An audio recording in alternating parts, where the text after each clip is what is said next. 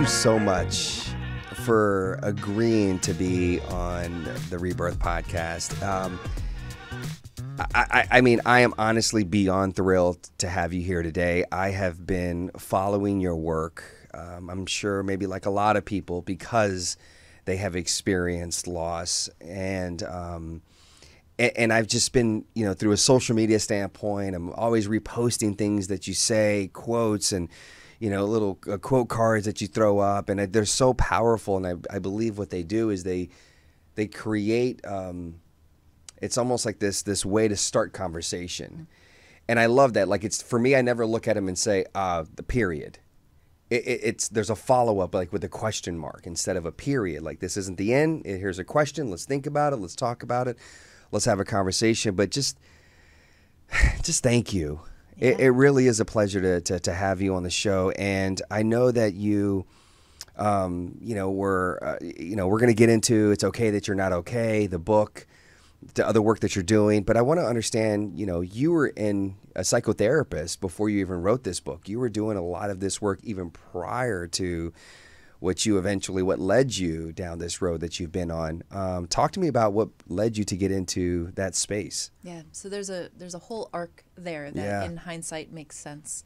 It kind of made sense while I was in it too, but in my 20s I did a lot of social justice work. So I worked with homeless adolescents, addicted kids. I worked with domestic violence and sexual violence. I did all of this work in the social justice field, and then I was like, gosh, this it's part of the weird culture that doing advocacy work doesn't actually pay the bills, which is a whole other subject that we could get into. It's unfortunate. Teachers and all of that stuff. So I decided to go back to school and become a therapist because I felt like I could do a lot of work helping people understand what their life was, what they wanted for themselves, doing a lot of trauma work. Because you felt like you could, from an advocacy standpoint, you didn't have the time maybe to be with somebody and help them and unpack that? I mean, I think those big systems are such behemoths, right? Like there's only so much work you can do on the ground, and not to denigrate that kind of social justice level grassroots advocacy work, because it's amazing. For me, I wanted to be doing something more and something different. And to my, however old I was, 25, my 25 or 26-year-old brain was like, I'll go be a psychotherapist. And I think once I started actually doing the work, doing like community mental health, it was like being in another world. Yeah. Right. So what's that like, being that age and being thrown into this space? I mean, I get it. You were around doing a lot of advocacy around a lot of these individuals, but then to get the resources and the tools and the knowledge, but then to find yourself in a space where you're talking to someone and unpacking so much, I feel like to be young, to be in your 20s, and to be having these conversations with people. I mean, what's that like? I feel like that's tough in itself, but it feels like you were already, like, life had prepared you for this moment. I think so. I mean, not to say that starting out as a new therapist wasn't terrifying, because it was. I was actually just thinking the other day about my first supervisor and how, when she was talking to me about sitting with clients, I was like, you want me to do what? Like, this person just came in and like this happened and I'm supposed to sit there and have answers for them? Like, I don't have any answers to anything. At the same time, though, and I say this about the work that I do now, is I don't do anything different than I was doing when I was a kid, which is observing, asking questions, and letting people say what they needed to say. That's who I was as a kid.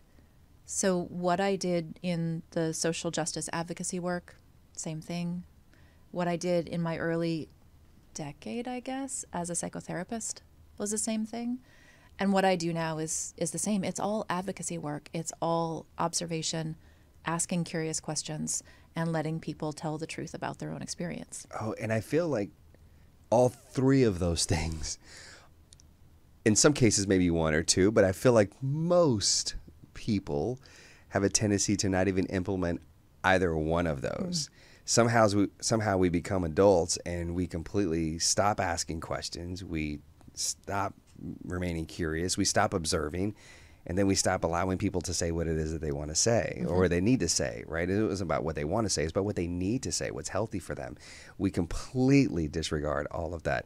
I'm always fascinated, about people's, upbringings, their childhoods, because you're talking about how it's no different than what I did as a child. Well, did the environment that you grew up support you observing, you listening, you asking questions? I mean, where did you learn this? I think I came in that way. Well, it's just funny. I can agree with, like, I have a 3-month-old son, Yeah. and my wife and I always talk about how we think he's like a little JR. Like, we think like he's gonna be like, let's go. He takes cat naps. I'm ready to go. Let's do. He's smiling. He's, it's and I was like, yeah, I can see him like being the why, but why, right? Because my mom told me that when I was 3, 4, 5 years old, that's all I did. I was like, but what's this? And she would tell me about but why, and it's like there's something that just. I was just born that way, Yeah. right? There's a part It's of just just who I am. a personality characteristic, Right. innate thing. My mom says that when I was little, like toddler little, she would sit me down in the middle of the room with no toys, and I was just perfectly content to watch. She's like, you would just sit there and look around and just look around. And that's Yeah. okay, right? Yeah. I mean, I'm kind of awesome, and I spent my toddlerhood sitting around and watching things. Yeah. And I think, like you asked, did the environment that I was raised in, I'm going to reframe that, and like, how did that influence who I was and who I became? And it sounds so grand, but my parents, God's love them, I don't think they quite knew what to do with a little me who was observant and saw details and asked questions. I mean, I'm kind of a pain in the ass to live with now. I mean, I'm sure I was a special kind of pain in the butt when I was younger. But that, the things that I really remember about childhood were like, I was bullied a whole bunch as a kid, and I would always go to people and like, help me understand why you hate me. Right? Not that it wasn't painful, but I really wanted to understand what was happening, and let's talk about this and what's under the surface. So that's sort of always my personality. It's like, but what are you really saying? Right? Yeah. And that has both served me well and not well. Yeah. Right? Yeah. But do you feel, when you say it served you well, do you feel like it's allowed you to sort of develop this empathetic approach towards people?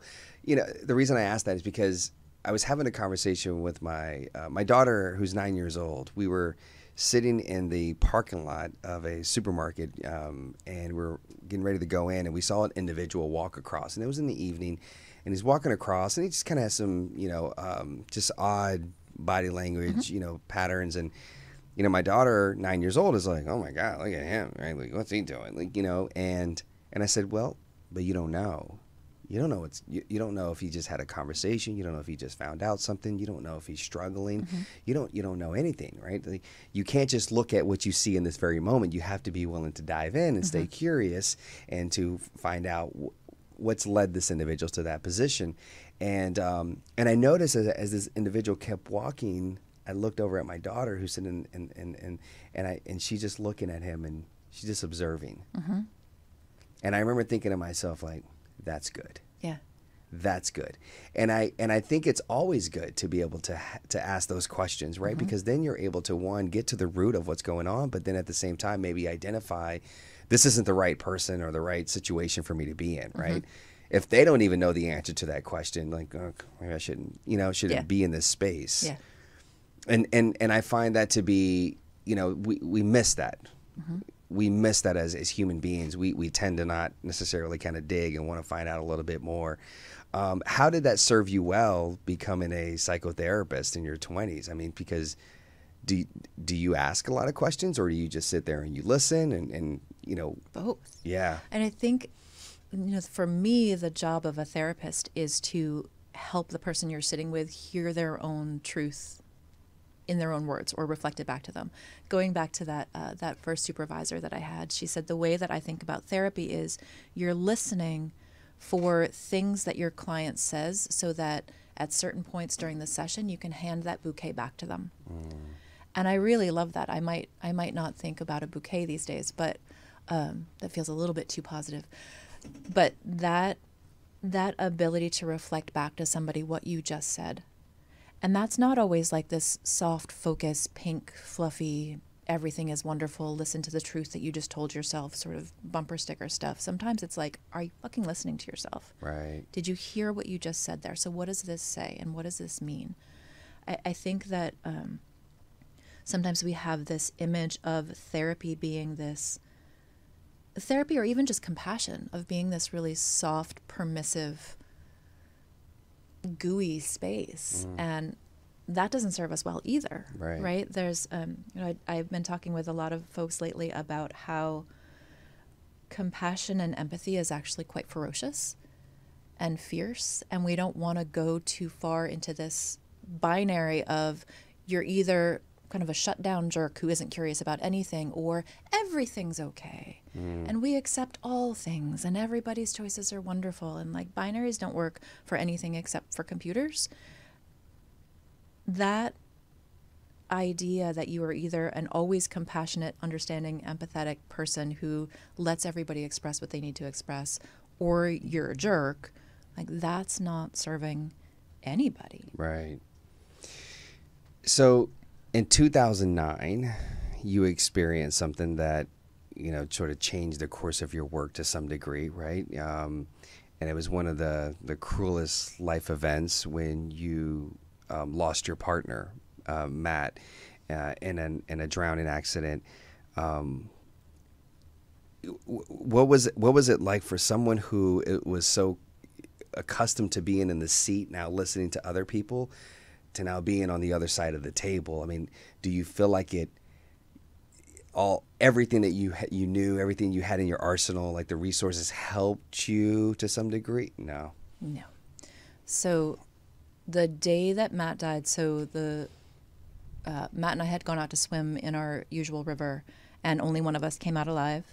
And while I was waiting for the wardens to find him, they said, you have to have somebody with you, like call your best friend. I'm like, my best friend is in the river.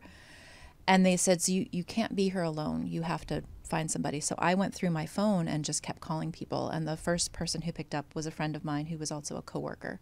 So she was at the riverside with me. And when the lead warden came over and said, I'm sorry, he's dead, I looked at her and I said, I quit. You need to call everybody I work with and tell them I'm never coming back. Oh, wow. Yeah. Why? So before that happened, I was feeling really tired of sitting and listening. I was starting to feel like a disembodied head. I was like, if we could be out in the stables or out in the garden talking about this stuff, I would feel better. But right now I feel like I just sit here and I sit here and I sit here. So Matt and I had a conversation just a few days before he died, and he was like, well, why don't I just take over financial support of our family and you can close your practice and stop doing this and just wait to see what's next for you. And of course we didn't get to do that because just a few days later he was dead. I never wanted to be a therapist again. In fact, the conversation that led into that one that Matt and I were having together was, I was like, the struggles that show up in my office, and I was also doing some consulting work at the time, I'm like, the pain of these families is real, but it's arbitrary, right? They're arguing about Xbox time. They're arguing about bedtimes. If there was a natural disaster, they wouldn't be having these arguments anymore. I don't want to do arbitrary suffering anymore. And that was really what I was feeling like in my own practice. And I did really good work, and I know that. And a lot of my client base were healthcare providers who didn't feel like they had anywhere else to go to talk about how hard their jobs were. I talked to a lot of physicians in the hospital who felt like there was no space for them to say how hard it was to watch so much death and suffering and illness every day. And a lot of therapists were my clients because that same sort of thing. If the helpers hear so much, where do they go for their help? So it wasn't that I did bad work. It was just that I felt like a solid half to 3/4 of the work that I was doing wasn't real, is the wrong word, because I never want to say that somebody's pain isn't real, because every pain, no matter how arbitrary, is valid. But there was something that was missing for me. In fact, I had told Matt in that same conversation, it was a deep, long conversation at some pizza place. I said, I don't want to be in the pain business anymore. right? If we had sound effects right now, this would be like the dramatic music. So when he died, I was like, I'm out. I'm done. I'm not doing this anymore. And I swore to myself that I would never, ever, ever go back because psychotherapy is useless. Right? Wow. Yeah. And the thing is that I actually ran into a former client of mine a couple of months after Matt died. And I said, I feel like I was a crap therapist and that everything I did was garbage. And she was a therapist herself. And she was like, okay, so let's discuss this. Because at this, now you're experiencing pain on another level, grief, you're grieving, right? Now you've kind of feel like all the things that maybe I said to other people exactly now don't make any freaking sense to me. Exactly. How is it going to help me get up this morning, tomorrow morning, next week, 2 weeks from, right? Yeah, if you're talking to me about mindfulness practice and let's change your thoughts around this and how can we reframe this and all of this stuff that we do as therapists, which they're fantastic tools, but they don't belong in every situation. And I think that was the dissonance for me, was hearing my, at that point, former colleagues whipping out all of the tools in the toolbox and trying to use them against this massive abyss. Right. Like those are the wrong tools for that situation. What do you think's missing now that you know, here you are now doing the work that you're doing now, and knowing what you did then, you have this unfortunate, you have this different perspective, right? You have that, what do you think is missing from that? Is it is it as easy to say, how when you call a customer service and they immediately, you can ask them, how are you doing today? Right? They're like, hi, I'm JR. And Megan says, how are you doing today? And I'm like, how can I help you? Well, Megan asked, how are you doing today? And I'm like, oh, okay. They're so quick to be like, I got to get into like. Yeah, they have a script. Yes, I got to get to the script. And they don't listen to, oh, this customer has a different situation than the previous customer and the customer after them. And it's just, I got to go through the script. I'm not going to, it sounds harsh to say about, a space that, has an incredible amount of importance and does incredible amount of work. And, but is it similar to that to some degree? I think therapists and other providers are done a real disservice in this, we'll just talk about in this country, but it's Western culture in general, that we are trained to see grief as some unfortunate thing that happens. Yes, it's normal and healthy and part of being human, but you got to get out of this as fast as possible, right? Clock's ticking. We can't let you be sad at all. Like, we need to get through this. You need to find the lesson in this. You need to move on from it. You need to draw on your strengths and build back better. Well, I shouldn't say that because that's a current policy thing. But there is that deeply ingrained belief, and it shows up in the way that we train therapists and doctors and other providers, that sure, grief is natural and normal. It makes sense that you would be grieving your baby died or your sister was killed, but we need to get you back to happy as soon as possible. And it's that belief that really skewers all of our attempts to be supportive allies or therapists or even friends, right? We think it's our job to make somebody feel good again, and that is not the job. So, Matt, I don't want to be in the pain business anymore. And then life says, well, fuck you. Yeah. About that. About that conversation. You remember that? Yeah. We're going to give you your bouquet back. Yes, here you go. Unfortunately, life thrust you back into this space and on a deeper level than you ever had before. At what point did you decide to write this book and to do this work and understand that there is a conversation that needs to be had about the way that all of us experience grief and process grief and grieve, whether you're the individual that has lost somebody directly or you're a family member or a friend of the individual, right? I personally believe your book, It's Okay That You're Not Okay, is a book that everybody should read. Yes. Everybody. Agreed. There's not this perception that, oh, I've lost somebody, okay, or I know somebody that's lost somebody, let me give them the book. No. Or listen to it on, like the audio. No. Everybody, because we all come in contact with loss at some point, right? Directly or indirectly, whatever. At what point did you decide, okay, as much as maybe I was burnt out and tired about this, this is the space that I need to cross into. Yeah. So I would say it probably took about 2 years after Matt died. So when Matt died, I quit my job. I closed my practice. I didn't see those clients again. It's weird to think about now, but back then, even blogs weren't really a thing. So blogs have kind of done their peak and then come down and then they're coming back up again. But back then, there wasn't a lot out there. When I went looking for resources as a young widow, what I got was, oh, you're a widow, you must be over 75. So what was out there was decades beyond what I needed. Or it was far more religious than I would ever be, and that also didn't serve me. So there really wasn't a lot out there.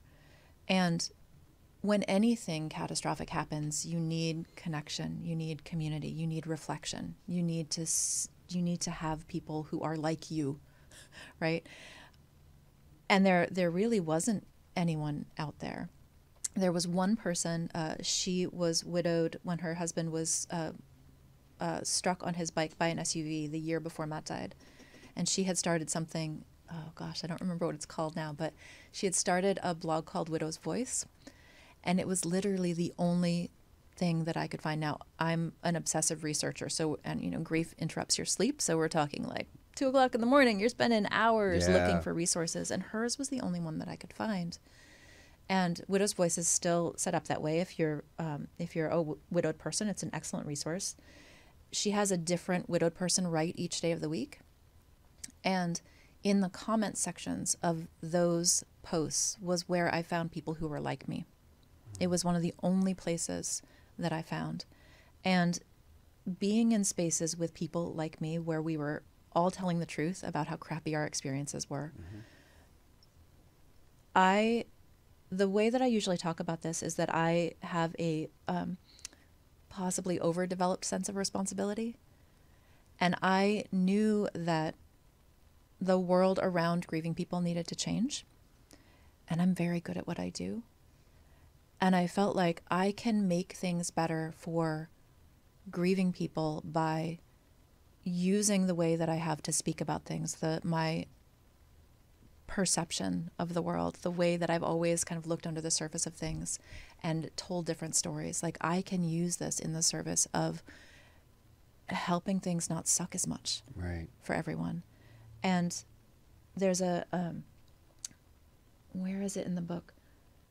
Oh, it might have just completely gone out of my head. There's a section in the book, probably in the introduction or the dedication, where I'm talking about like I do this work for myself. That's it. And it's totally going to make me cry because it always does. But like this work is time travel, right? I built and am building the world that I needed and didn't get. And you had referenced earlier, like you said you heard me on a podcast where somebody was asking me about how I decided to do this work. And my answer is still the same, like, what the hell else would I do? If there is a need here and I can match that with the things that I am really good at and make things better, not just for individual grieving people, but the people who really want to be supportive, but they don't know how. Right. What else would I do? You know, I was introduced to your work because my wife's younger sister at the age of 17 unexpectedly passed away. My in-laws, of course, parents losing a child, especially when there's no answer as to why what happened. It's multiple autopsies and are like, it's just natural causes. And you're like, what does that mean? There's no closure. Not that necessarily makes it better, but at least you get an answer, right? You know, my father-in-law was 27 years NYPD. That was his identity. Protector in his community, protector in his home, protector of his wife, his 3 daughters. And I had a first-hand seat because it's just interesting the way what life sort of. So my mother lost a child. Mm-hmm. I was 3 years old when my sister passed away. I remember seeing my mother cry. I remember going up to her as her only son and her, being a child, and just going up to her and hugging her and just telling her, I love you, mommy, I love you, and just giving her a hug. And I, as I got older, and it didn't make sense to me until like my late 20s, early 30s, when I started to go to therapy, and I started to kind of say, hey, there's some patterns here with my relationship with my mother, with my mother's behavior. And I started to realize, like, oh, my mother never had the opportunity to grieve, never had the opportunity to, because she had to take care of me and show up for my other sister, and she just had to keep going. And culturally, being Hispanic, we don't talk about vulnerability. Like, forget about this conversation about crying. I don't have time to stop and cry. You just got to sweep it under, and you got to stay busy and find something else to distract you. So as a kid, I didn't understand it, right? But I would always occasionally walk into the house, and I just never knew what mom was I walking into. All of us, like, what was going to trigger her? And I remember feeling that way. And so what I developed was this pattern, this behavior that I was always feeling the need to come in and make it okay, fix it, make it right, even though it wasn't my responsibility, or it wasn't, I was the cause of the pain or the trigger, but I had to always fix it. I always make it right. Now that carried into my 20s, and there's some negative things associated with that, where I'm always identifying people that I feel like I can fix, and I'm going to make it right, and I'm going to inconvenience myself just because I want to make you happy. So I started to understand a little bit, to some degree, like my mother, and like, okay, now I kind of, like, as an adult, I understand. Well, then when my sister-in-law passes away, and I start to see the way my in-laws are grieving, the way they're dealing with it. My mother-in-law deals with it one way. My father-in-law dealt with it another way. He removed himself from law enforcement. He didn't trust himself on the job, and completely understood that. But both of his identities as a protector of his community, which he loved, and then being a father, were gone. Now he's home. He's home all day long. And my mother-in-law read an article where it talked about grief, and your book was one of the books listed for people to. And so she bought the book, gave it to my father-in-law, and we didn't know, but apparently he had been reading it. Now, my father-in-law really had a hard time making kind of, turning that corner and kind of implementing a lot of it. He really struggled. And he passed away in the summer of 2020. But we found the book, and that's when we realized he had been reading your book this whole time. And for me, I've just been in this space of, I can't tell you how many conversations I had with him. I can't tell you how many times he and I sat down, and over a drink sometimes, not over a drink, and just unpacked so much, and just allowing him to share, allowing him to vent. And I don't know where I'm going with this. I think it's more because, we always tell people, like, he died from a broken heart. And I would always hear my father-in-law, my mother-in-law talk about what they would say, because of course they're mad at, people would come up to them and say, well, God had a different plan. People would come up to say, well, I can understand because I lost a pet, or I lost my uncle, or I lost, her time on earth was, and my in-laws, as you can imagine, are like, she's in a better place. That was another thing that they would hear people say all the time. And my mother-in-law said, what are you talking about? I don't know what life is up there, but I do know that she had 2 sisters. She had a father, she had a mother, she had a supportive community, supportive family, loving family, all the friends in the world.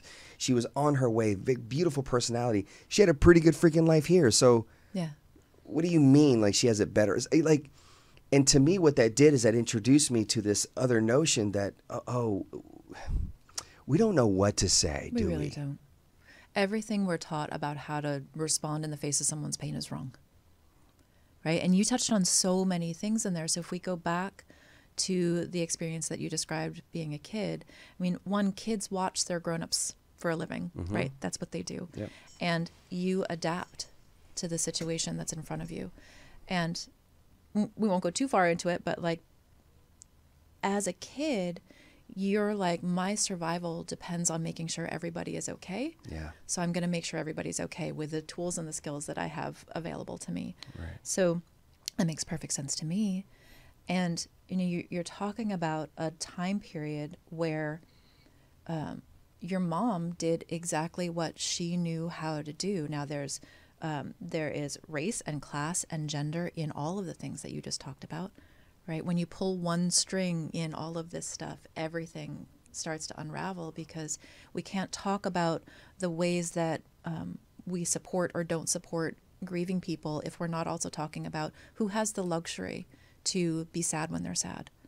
Well, it is not the single mom with 3 kids under 5 who has to work 6 jobs just to keep the rent. Right?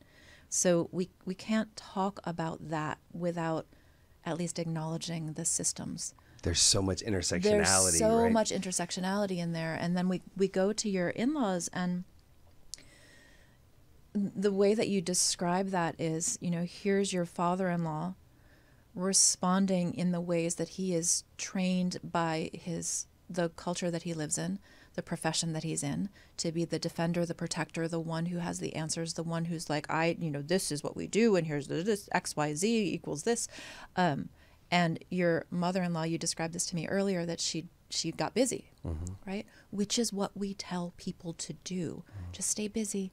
Don't think those thoughts. Don't have those feelings. Can't let you be sad. Just stay busy. Put yourself in the service of some other thing so that you don't think about the reality of what hurts. Right. That's the message that we tend to give women or female-identified folks.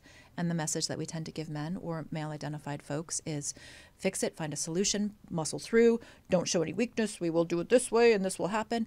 And we're basically screwing everybody with that narrative, right? Because people are doing what they have been told to do. It's so interesting hearing you say that, because one of the things that I feel like I just acknowledge right now is that,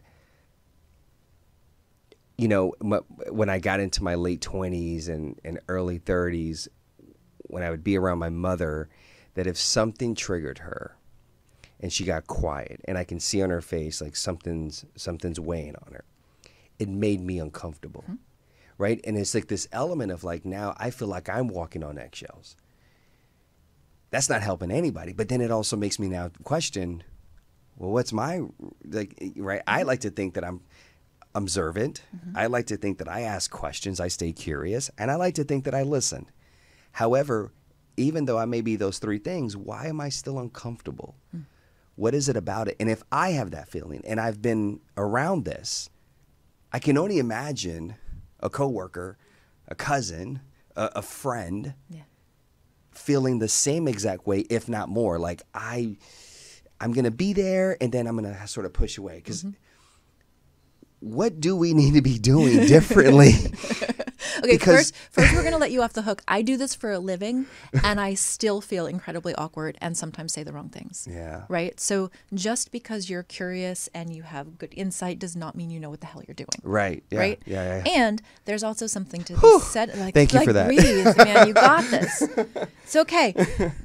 One thing I want to pick up on there, you said, like, you know, I see something in my mom and my visceral response is to get uncomfortable. Like, that's just patterning, right? It's just, there's where curiosity comes in. Like, oh, I notice that I feel uncomfortable when I notice this. I wonder if there's a different way for me to respond. What do I need in this situation? That's sort of what I mean by curiosity. It's curiosity for yourself too. Like, oh, I recognize that I feel really uncomfortable right now, and I really want to make this discomfort go away. Maybe the ways that I would normally do it, trying to cheer the person up, make things okay for them, maybe I need to do something different. Right. Right. And what I love there is we also, you know, I think that this is why I said earlier that, like, when we start talking about being curious and observant and asking questions, we're still human and we have prejudice and presumption and all of these things. So I can look at you and you can have, like, you know, maybe you said something and I noticed your shoulder moved a little bit. And in my brain, I'm going to go, oh, your shoulder moved because this is happening over here. And really, like, you just had a mosquito bite your shoulder. So assumption and presumption, like that is a normal human thing to do. And it's why we always want to check out our assumptions. So is it okay if I go through your interaction with your mom that you just described? Of course, yeah. Okay. So in the service of like, here's something you can do. So like I'm getting a free therapy session right now. Like, yeah, I mean, why not? It's a good day for that. So you're in this situation and you notice something, some expression passes over your mom's face and you go, ooh, I noticed that I'm uncomfortable. Okay, well, have you checked that out with your mom? Like, there's this thing that I notice that happens when you have a certain facial expression.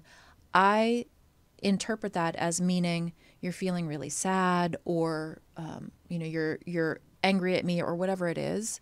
And I have this reaction. What is that true, right? I love the question, is that true? When I see your facial expression do this, my guess is that you're feeling X, Y, and Z. Is that true? I love ending that observation with, is that true? Because one, it gives the other person to tell the truth about what their own face is doing. Right. And two, it helps you to get out of the habit of assuming what somebody else needs based on your understanding of the situation. And your understanding of the situation is only one corner of it, right? Is that true?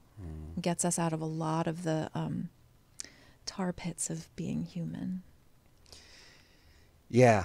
Yeah, I love, I think, I love, not ending it with a period. I love what a statement. No, it's more of a question. And that's the curiosity. That's the asking the question, right? That's, what would you say? I mean, what would you say to people that, like, for example, like, as you alluded to, my father-in-law, right? The profession that he was in, and of course his definition and my definition for a very long time of what manhood is that you're not vulnerable. You don't show this, right? That's a sign of weakness. We can go down the list of what people think and feel, and it's one of those things where it's like you're like, come on, man. Come on, you're there. You feel it. You see it. Come on, like just go to that, retreat. Go to that, I got a solution for your lack of vulnerability. You just got to do this. Listen to that podcast. Yeah. Just do it.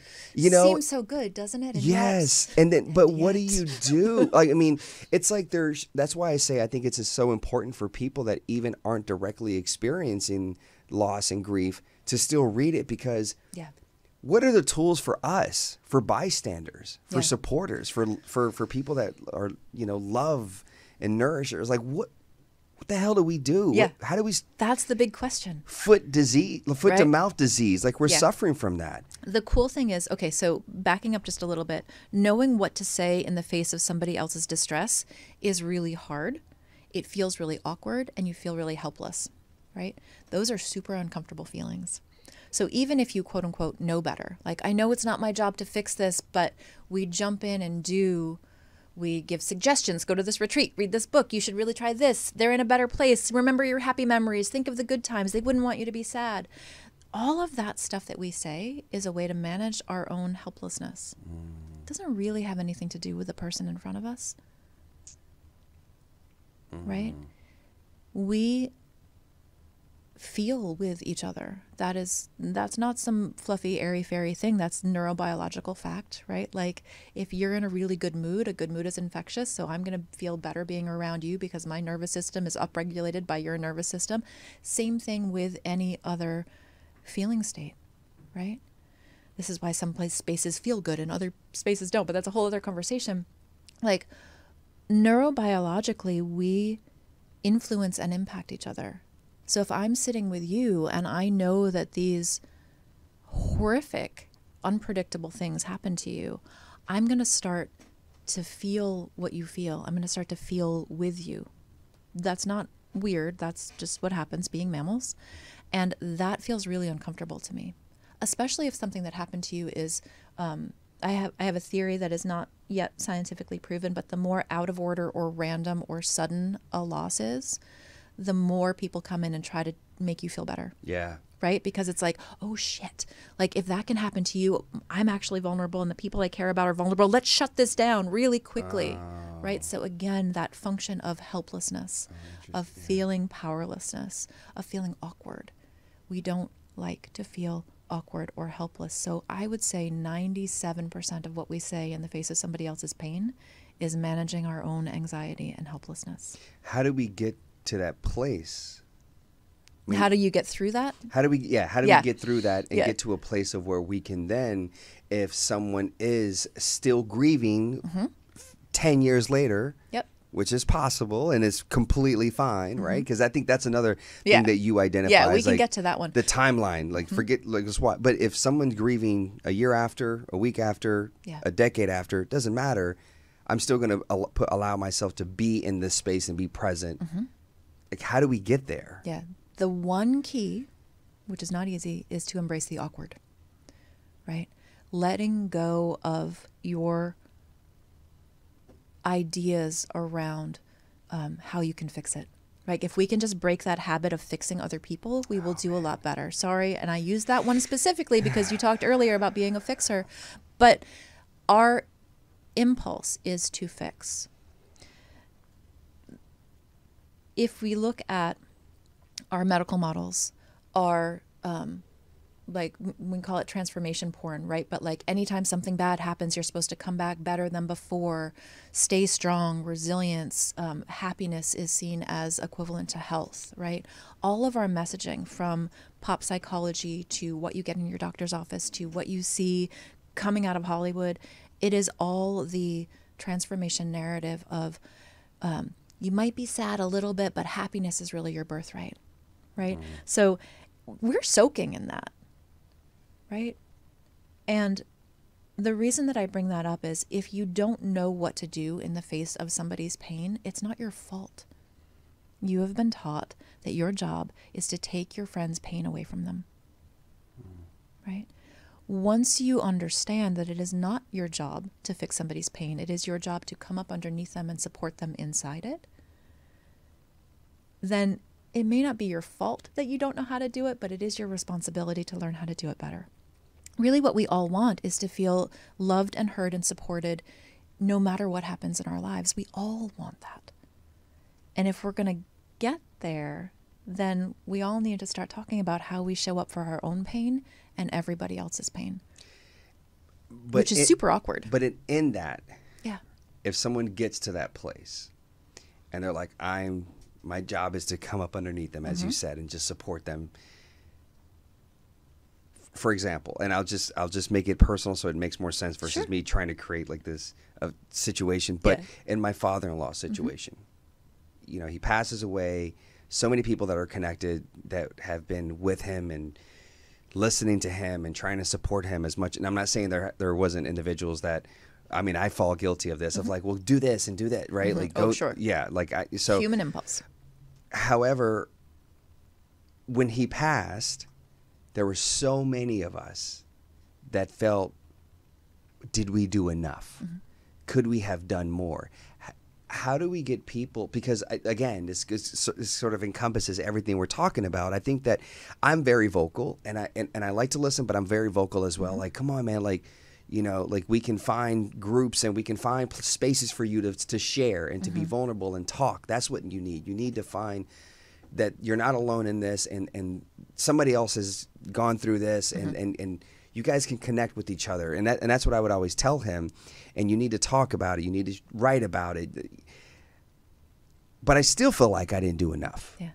So if I'm sitting there just listening and just observing and supporting, coming underneath them, and the result is still we lose them, how do you not have guilt thinking that, shit, I should have and I could have done so much more. All I did was sit there and listen to them. How do you find peace in that? Because, right? So the first thing that I will say to that is, of course, you feel guilty. Right? We all do that. We all look back and think, I could have done something differently. Hindsight, right? And nobody can talk you out of feeling guilty. So if we take a step back from that, what we would normally do, what people would expect me to do in this position, is tell you did the best you could. You did what you knew how to do at the time. You might have done, like, I would talk you out of feeling guilty. I'm not going to talk you out of feeling guilty. You feel guilty. Okay. What do you need inside that? How do you need to support yourself with the weight of the fact that, looking back, there are things that you might have done differently that might have changed the outcome? Have this conversation a lot with folks whose person died by suicide, right? You are always going to look back and say, I should have done this and I should have done this, even if you like dedicated your life to keeping the person alive, right? This is what we do. We always look back and say, I wish I had done X, Y, Z.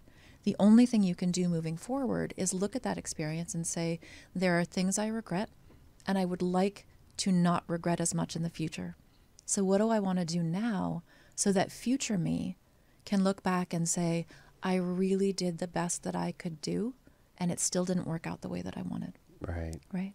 So we want to tell the truth about your experience and let that be true. Yeah. So going back to your father-in-law, there's a great, what's the word that I want? It's like a structure, but do you know about motivational interviewing? Mm-mm. Motivational interviewing is fantastic, pulling out a therapy tool here. Motivational interviewing comes out of the addiction field. And I'll try to make this relatively brief example here. So if you have 8 DUIs and you have to come to, I don't know how many it is now, but not you, but like to, wait, let's say that over again. I do not have You 8. do not. I do not. That was you in the colloquial sense. I was thinking of like, how many DUIs does it take before you're mandated to seek therapy? So that's where I was going. Like, I don't know what the number is. Gosh, foot in mouth. Speak of that. Embracing the awkward. So let's say that you've had a bunch of DUIs and you need to come to therapy, right? So if you come to therapy, you don't think that you have a problem, but you have to come because it's court mandated and because your partner is sniping at you and you have to come. So sort of the traditional way of looking at that is like, you need to admit that you have a problem and powerless over alcohol and all of those things that we do. And what that tends to do when somebody doesn't feel they have a problem is they just defend themselves, right? Nothing is sinking in there. So motivational interviewing is this great process where you meet the person where they are. There's pre-contemplation, contemplation, action, and maintenance, if I remember the system. I mean, it sounded convincing. It's great. Like I love motivational interviewing. It has such helpful things for us in so many ways. So that person in my example of like, have too many DUIs, you have to come in for court mandated therapy. They don't believe they have a problem. So helping them fix a problem that they don't think they have is not going to work. So the motivational interviewing approach would be like, so everybody around you thinks that you have a problem, but you don't feel like you have one. What's that like? Or everybody thinks that you have a problem with alcohol. I hear you say that you don't feel like you have one, and yet you're here and you don't want to be. So there is a problem. Let's talk about that one. Right? So if we apply that to what you were talking about with your father-in-law, a therapist, not that you needed to know this, but a therapist might start with, what's it like to feel like you've dedicated your life to being a protector, both of the community and of your family? And now you're in this experience where everybody is telling you to undo everything you've learned about being a man and be vulnerable. That sounds like it would be really tough. Ooh, what did we do? Is that true? We named the problem in the room, right? The problem is not you need to get yourself to a space where you can be vulnerable. It's, wow, you're in this situation right now where suddenly you need to be vulnerable, and that is not something that you've done before. That sounds like it's hard. Is that true? Earlier, when you talked about getting into this work and you talked about how it's this work is timeless and you got emotional and one of the things that I wanted to ask you is in relation to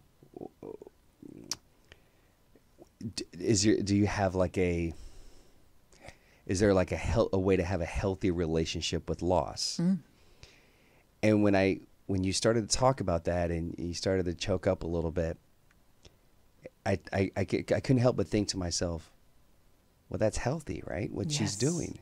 It might not feel healthy for me because I'm like, what do I do? Is my inclination fix to it. come over here and be like, give you a hug and be like, it's okay. Like, are you okay? Like, Yeah. is it okay? What can I do? Like, but I'm like, that is healthy Absolutely. for you. And so when people think of this definition of having a healthy relationship with loss, the fuck does that even mean? Super good question. If you look at pop culture and the pathology disease-based medical model, healthy grief is grief that is over within 6 weeks. Really? Definitely that's- not a year, man. If you are still sad a year after your sister was killed in a crosswalk, you're doing it wrong. And that's like across the board. Doesn't matter what you've lost, who you've lost, That is correct. a spouse, a child, a dog. 6 weeks. Yeah. So Wow. there's you might have seen the Washington Post article. I've heard that there's a New York Times article coming out about prolonged grief disorder, and we don't need me to go on a super rant about that right now. But the challenge is that, so we had Elizabeth Kubler-Ross's Stages of Grief that came out in the late 60s, and minor sidebar on that, like, she never meant them as the stages of grief. Those stages came out of her observations of people who had just been given a terminal diagnosis. So she, observing her patients who received terminal diagnosis, she's like, here are some things you might experience. You don't have to experience these, but I want you to know if you experience this stuff, you're normal. So she meant those stages, air quotes here, she meant those stages as a way to give comfort and validation to people going through an experience they'd never experienced before. And what happened with her work is it got twisted and reduced and applied to grief. There are 5 stages. You must go through them in order. You can't stick around in any of these stages for very long, especially not anger. Good Lord, like, you're in that anger phase. You need to get to acceptance. So it sort of weaponized what she meant as a comfort. And you can find the stages of grief everywhere. They're in pop culture. They're in media. You probably know exactly what I'm talking about, and you didn't go to grad school and learn these things. And I think what's happened sort of in contemporary modern times is that our medical and clinical professions kind of get it, that the stage model doesn't work anymore. But because we're not accustomed to talking about grief, sadness, all of these things as normal parts of human experience, they're sort of grasping for what's the next pathology-based reductive model that we can do to make sure that everybody is back to, productive capitalists as soon as possible, right? Again, we come back to, like, you pull one thread and you start talking about systems and policy and what do we actually believe is optimal human experience. Well, it's happy, it's productive, it's, all of these things that don't really allow space for being sad, for having to work 3 jobs to support your kids, for the actual reality of being human, right? So these pathology-based models, which is the way that I understand these, like prolonged grief disorder, 6 weeks, 6 months. If you're still sad about your baby's death, then we need to talk about medication and other intervention. That we might, as providers, we might talk about that with a lot more nuance. And as with everything, that's not a simple binary issue. There are a lot of reasons why you have diagnosis codes, all of this stuff. But the way that the general public understands things is not with nuance. It is, oh, grief bad. Okay, be happy, right? And we do that to ourselves and we do that to each other. Like, it's okay for you to be sad, but only for 5 minutes, and you need to look on the bright side and find a way to come back stronger, right? This is why the first part of It's Okay is like down the rabbit hole of pain avoidance, right? Like, we have really fancy ways to bypass our own pain and other people's pain, right? That's nothing new. We just kind of have prettier words to get people out of their real experience these days. What would you say to someone that has experienced loss? Because, right, like, I look at, this is the only thing I can sort of say it's somewhat similar to. So after I was injured in the military and I was labeled as being a veteran, and medically disabled. And I was like, what the hell does all this even mean? These are new titles to me that everyone else is using to identify me so they can have a better understanding of who I am. And I never self-proclaimed like I'm a veteran and I'm medically disabled, right? Whatever. But when I got out of the military and I started to interact with what we call civilians, I found myself, if you talked about complaining about, oh, this was so difficult, yesterday or this weekend or this past week or whatever, if it wasn't sort of this major thing, I would look at you and be like, shut up. What are you talking about? I was 22, 23, 24 years old, and I would have this, and I found myself feeling this thing towards people. Like, I don't even want to be around people anymore. Like, God, you're complaining about nonsense. Like, do you know how many people are suffering in your community? Forget about the world. Let's not macro, look at this from a macro. Micro, it's in your community. People are suffering. And you're talking about what? Your laundry, your coffee, your trash. Like, get out of here. And I had to, like, at one point realize that's not healthy. That's not healthy because I'm closing the door to be able to communicate and connect with people and potentially give them a different perspective. So I started to restructure the way that I sort of like, hey, it's not their fault. They haven't experienced what I've experienced. That's okay. It's not to say that they won't later in life, but at this stage they have not. Don't judge them. Don't look down on them. Don't treat them as if there's nothing you can learn from that individual. And so I started changing my relationship with just people, just even strangers, right, that I would start to talk to. At what point do you allow you sort of, again, I don't want to get into this time frame thing because I don't want to fall into this trap of capitalism. Never not a social worker. Yeah. But what is the approach that someone to say, okay, you've experienced loss. You get annoyed when people come up to you and say, I can relate because I've lost this or that. So, they're in a better place. All the things that we've talked about before. At what point do you allow them to understand that they are now in a position to be educators and to educate? So no surprise here. I have lots of thoughts on this. So you're talking about multiple things in here. And I think one of the things to keep in mind is right timing, right? So if you just lost somebody and I'm sitting there at a coffee shop with you and I'm bitching about my laundry, right place, right time. It's not that my laundry isn't annoying, but really, are you the one that I should be talking to about it? Right? So there's an awareness of the other that we need to keep in mind. Is this the right audience for the venting that I currently need to do? So that really asks people to pay attention, observe, and also read the room. There was a person, so Matt and I met at a coffee shop, and Matt and I met at a coffee shop, and who was talking about the laundry? Not laundry. It's worse. I'm playing right into my own hands here. So we met at a coffee shop, had his memorial at the same coffee shop, and I used to go there because he disappeared suddenly, right? And so I used to go to the coffee shop because I was like, no, we were here. We were here. So we had a lot of casual acquaintances there. And there was a woman who, every time I saw her, she would come up and be like, how are you? You know, that little pat and the head tilt. How are you? And then she would launch into a thing about how I just needed to go dancing because that's what she needed after her husband surprise divorced her. And then she would go on these tangents about how terrible the divorce was and how she knew exactly how I felt, right? So people don't know what they're doing, right? I call that grief hijacking. Right? Where here's this person in front of you who is experiencing something and you think you're empathizing by coming in with your own story of pain. But now we're suddenly talking about you. Now we're talking about how terrible her husband was because he surprise divorced her, you know, and she needed to go out dancing.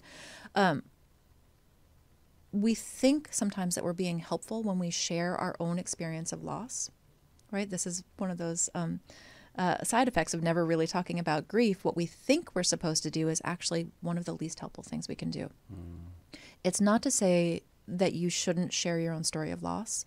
To link back into what you were talking about with your father-in-law, like I love how you were telling him there are people who know what it's like to be you, and you deserve to have that place, which is actually accurate and true. But it's like, if I'm sitting with you, maybe you and I have shared the same loss. For the purposes of this example, you and I have shared the same loss, or the same relationship. So let's say we both had a sibling die. Mm-hmm. And I hate doing this because it's like, oh God, I'm going to bring this stuff up. But like, let's say that your loss is fresh. Mine was several years ago. And I hear about this. And my impulse is to go in and say, oh my God, I know exactly how you feel. This is what I needed. I just want to let you know that you're not alone. Blah, blah, blah, blah, blah. A much more skilled and effective way to share your own story of loss is to say, I'm so sorry that this happened to you. I lived through something similar. It is not what you're living through. I just want you to know, if you have questions about things, there might be some things that I'm able to answer if you're ready or if you're interested, right? We want to offer, not insist, right? That is a very skilled response to the loss in front of you, the human in front of you. It's not that your experience isn't relevant. We want to let the person at the center of the current conversation lead. You want them to be able to have the agency to say, I would really love to talk to you. Like, did people treat you like you were invisible and only your parents mattered, which is something really common with sibling loss? That's a really cool interaction. We want to let the grieving person in our midst lead the conversation. And so often when things happen to you, you feel like you had no control over the situation. So we want to let the grieving person have control over what they talk about and when. Does it feel helpful to ask me questions about my experience? And if that person says, no, not right now, I'm like, okay, cool. Here if you need me, right? So there is a way to empathize and claim shared territory without steamrolling over the person in front of you. That takes a lot of self-awareness, which not everybody has, yes. Right? There's a learning curve there. The other thing here is every loss is valid. This is something that gets really sticky and mucky really quickly, because that person who was going on and on and on about her divorce days after Matt died, her pain is valid. And she deserves to have a place where she can talk about it. This isn't it. This isn't it. Right place, right time. You mentioned, people were coming up to your mother-in-law and saying, I know just how you feel. My dog died. Now, that is a terrible thing to say to anybody, right? You never want to say, I know exactly how you feel, because even if you and I share the same loss, I don't know how you feel. Right.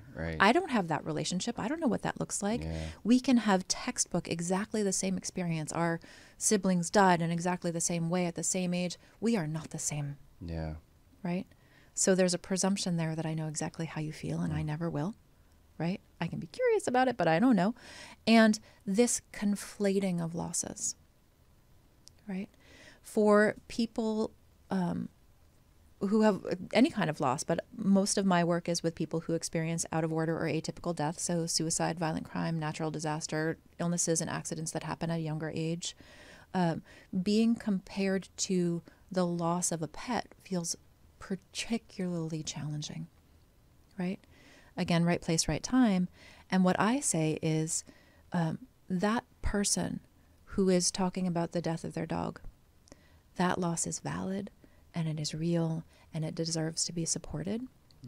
But if we say that, what we get is, you're saying that my loss isn't as important as yours, and then suddenly we're arguing about whose loss is more valid, and my dog was like my family to me, and all of this stuff, and then we're battling. And why are we battling? Yeah. We are battling because we treat compassion like a scarce resource. What do we do when resources are scarce? We fight over them. You talked about the person complaining about their laundry or about their everyday things. The fact is that most of our conversations are conversations about pain. Most of our conversations are conversations about pain. We just don't recognize them because they're normal. You're waiting in line at the coffee shop and you ask the barista how their day is going, and they say, it's not actually that good. Like, the dog was sick all night, and so I didn't sleep very well, and then I missed the bus coming in here, and the boss was cranky, and I just spilled steamed milk all over my feet. And we say, at least the sun is out. We just missed our daily practice of how do you respond to somebody else's pain? Do you cheer them up? Do you reflect it back to them? Do you say nothing? Right? We have, you asked me earlier, what do we do in the face of like catastrophic illness, injury, grief, right? Well, the skills that we need to respond to those situations with skill and grace and empathy are the skills that we need to respond to the barista who had a really shitty day. They are not different. If you only practice responding to the person in front of you in case of an emergency, you're going to feel even more awkward than you would have regularly, right? So we have all of these opportunities to practice. The reason why I bring that in after I'm talking about, my dog died, I know just how you feel. If we don't allow people to be sad about the things that they're sad about, then we have to have these skirmishes at the boundaries between losses, right? How dare you be sad about your dog when I am sad about this? How dare you? There's not enough compassion for me, so how can there possibly be compassion for you? Now we go back to social justice, systemic inequity. How can we have compassion for refugees if there isn't enough for me? We are battling over compassion, which is not actually a scarce resource if we don't treat it that way. Can someone that's experienced one type of loss share space with somebody else that has experienced another type of loss and still find value in that? And what I mean by that is I have heard people that have lost whatever they've lost. And they say, I only want to talk to somebody that has experienced exactly the same thing. But what you just said is, even though we both have lost siblings, I don't know how you feel, because there's a lot of variables that go into, well, your relationship with your sibling was very different than my relationship. So it's, there's a lot of things that fall into that. But I've heard people say, in the military space, I only want to talk to people that have been in the military, that have deployed, that have experienced. And I personally, me, JR, I have found that to be completely false. Like, I have spoken to people that have experienced exactly what I have and find really no connection and find nothing. I find myself talking to people like yourself, and I'm like, there's something there. Yeah. But how do we retrain the mind to rethink who and what we should talk to? Yeah, I think sometimes if you only want to speak to people, I think the military is a great example. If you only want to speak to people who have military experience, that's valid, right? I won't talk you out of that. Right. I think sometimes what we conflate is that if I go to a therapist and they think that my grief is a problem to be solved, they're going to tell me that I need to practice gratitude and I'll feel better in 6 weeks, then I'm going to say, oh, you're treating me like this because you don't understand loss. Let me go find somebody who understands, who has also lost a partner, right? So I think sometimes we conflate bad therapy with, oh, if only they share my loss. Which is sometimes accurate and sometimes not. But you also described this really well with, like, let's say you seek out somebody who has, was deployed and had a life-altering injury and all of this stuff, and you still may not resonate with them. They might have a belief system or other experiences or a different cultural background, different family background, that you two just completely miss each other. So there's no guarantee that if you go to somebody who has a very similar experience to you, that you're going to feel the validation and the support and connection that you long for. I run a writing course called Writing Your Grief. It's a 30-day writing course. And I usually talk about that. Like, the writing is the Trojan horse for the community. And one of the really cool things about that community is we have losses of all kinds in there. We do skew pretty heavily towards deaths, but there are other kinds of losses in there. And what I love seeing is that when you let people tell the truth about their own experience and teach them the skills to honor and validate other people's experience, then they learn from each other. But we only learn from each other when we feel like our experience is valid and honored. Right? Yeah. That's the big secret. Let people tell the truth about their own life and don't take it away from them. So, going back to your practice prior to what you experienced, you talked about, sort of being burnt out in a sense, right? Being tired. And now you've been propelled into this work that you have been doing ever since Matt's unfortunate passing. You know, you wrote "It's Okay That You're Not Okay," right? You released "How to Carry What Can't Be Fixed," a journal for grief. Okay, so you're probably more in the thick of it now than you were before. How do you take care of yourself? Where's this? We hear a lot of conversation here lately in the last year and a half, 20 months, talking about self-care. Mm-hmm. What does Megan do when she's now leading this writing course, when she's now hearing people from all over the world that have connected? Because your book, the audio version, is in multiple languages. Mm-hmm. So people are connecting with your work all over the world. Yeah. And you're having to read messages, you're having to meet people, and there's a lot emotionally that you take on. How do you take care of yourself to where you don't find yourself being burnt out again like you were in your 20s? That presumes that I'm not burnt out. So we can start there. I think, for the first several years of doing this work, it was all me, right? That sort of classic startup entrepreneurial thing just happens to be in the grief space, working 12 and 14 hours a day, 7 days a week, absorbing all of the stories. Mm-hmm. And I used to think that my capacity for witnessing other people's pain was limitless. And I have discovered that there are actually limits, right? My capacity to witness that is really vast, but it does have edges. Mm-hmm. And the reason that I can continue to do this work is because I have an amazing team, because I don't carry it by myself anymore. I have certainly hit points in doing this work where the pain that I witness in others has colored the world so intensely that it was, you need to stop doing this altogether, or you need to understand that it's going to destroy you, right? And again, we go back to my overdeveloped sense of responsibility. There's no way I would ever leave this work. I know that people panic when I say that sometimes I'm tired. I'm not leaving this work because, as we've said before, what else would I do? And there are ways that I have agency in changing the way that things are, right? And that's important to me. Self-care now is more about leaning on my team, helping them manage their own capacity to witness pain.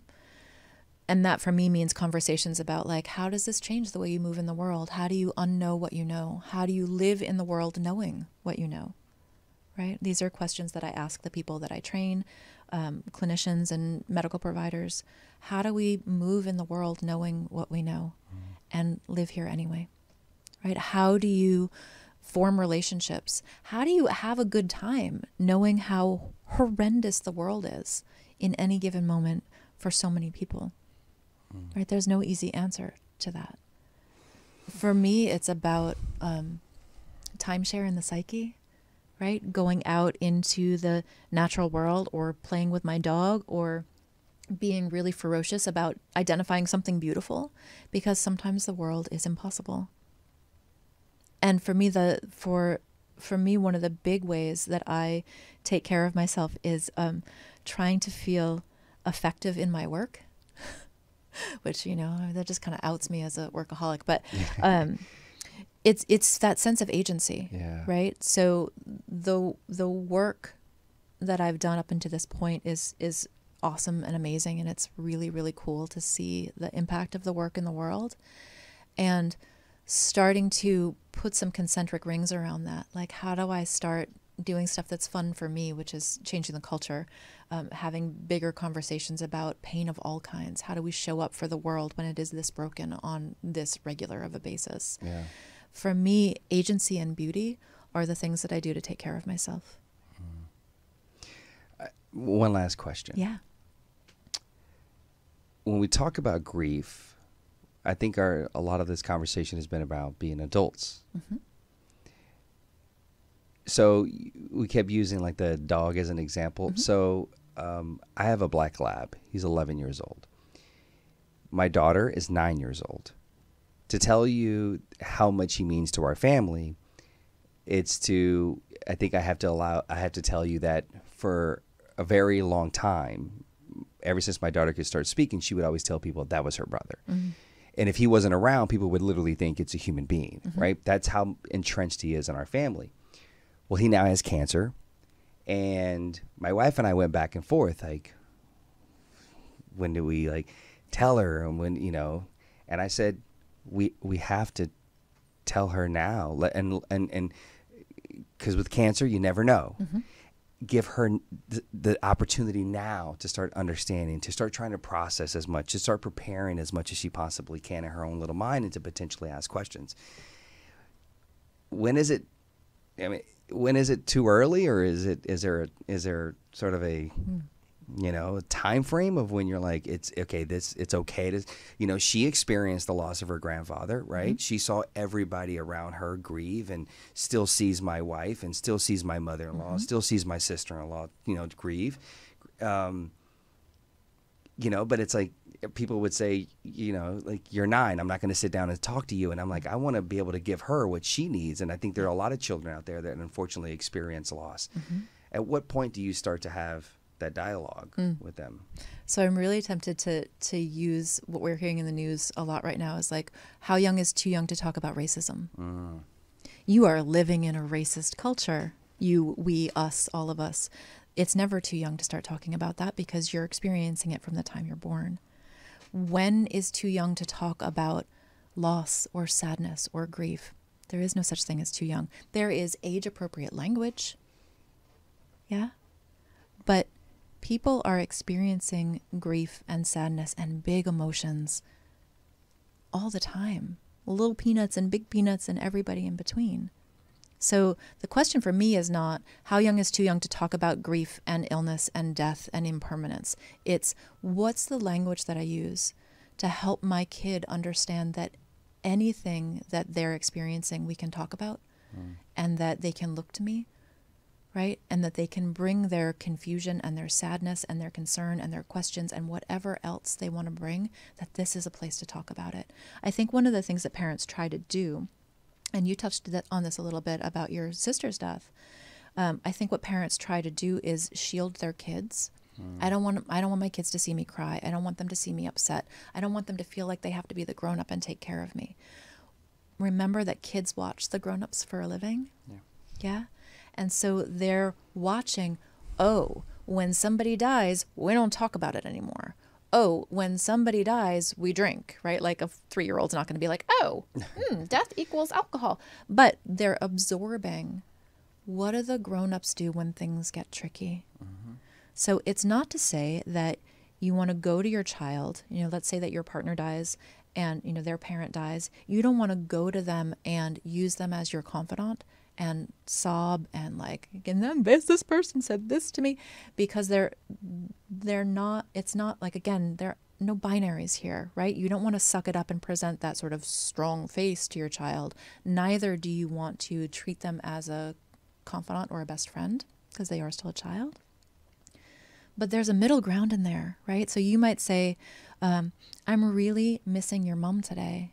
When I feel like this, I feel really sad and I kind of just want to get into bed with a cup of tea and take a nap. What do you do when you're sad? You see what we did there? Mm-hmm.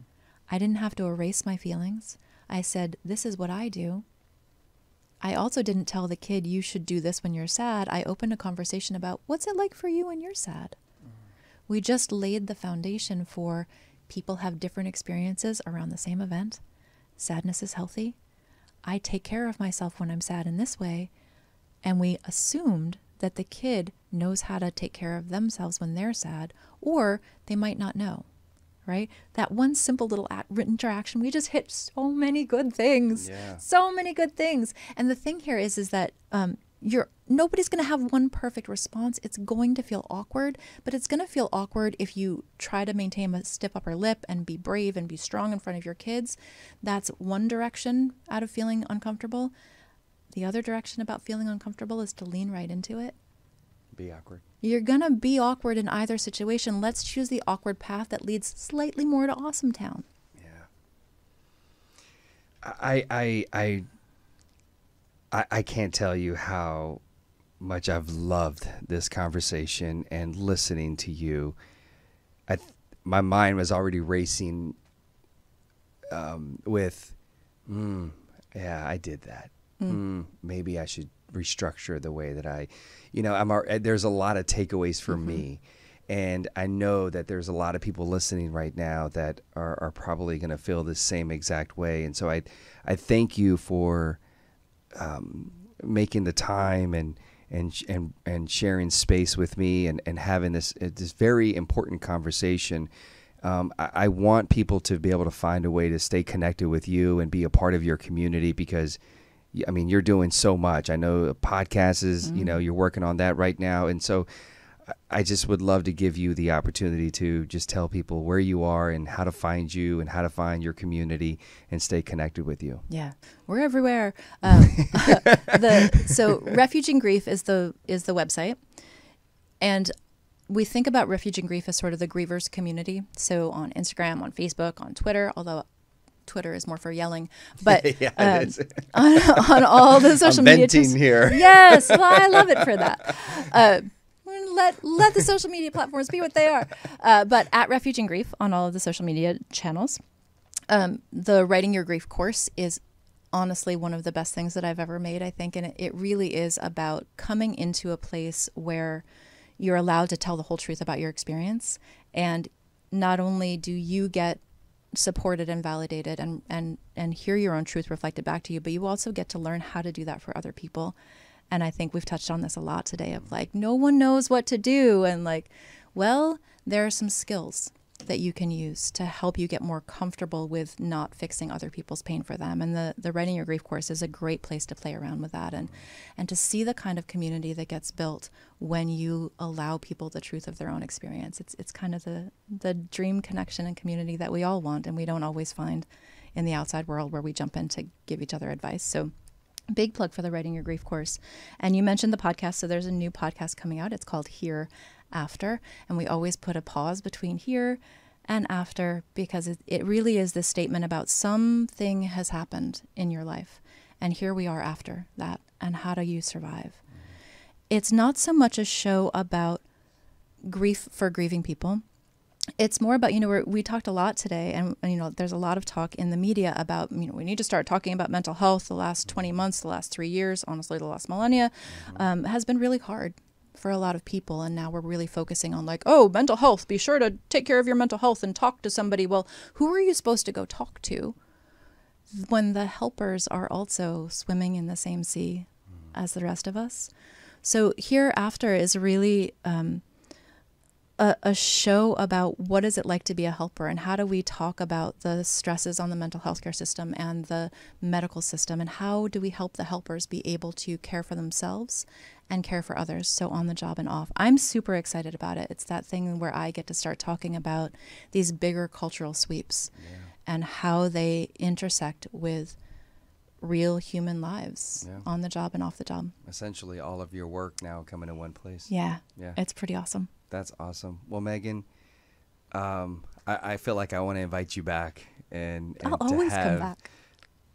Another conversation about a lot of things that we didn't tap on, we didn't touch on today. But I can't thank you enough and for leaning in into your unfortunate, experience and feeling, but creating a space for so many people and showing people that at the end of the day, you can create your own rebirth. You can have your own rebirth.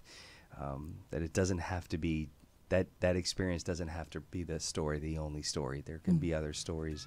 And so I just thank you so much for this space. And this really has hit a special place in my heart. And just thank you. You're so welcome.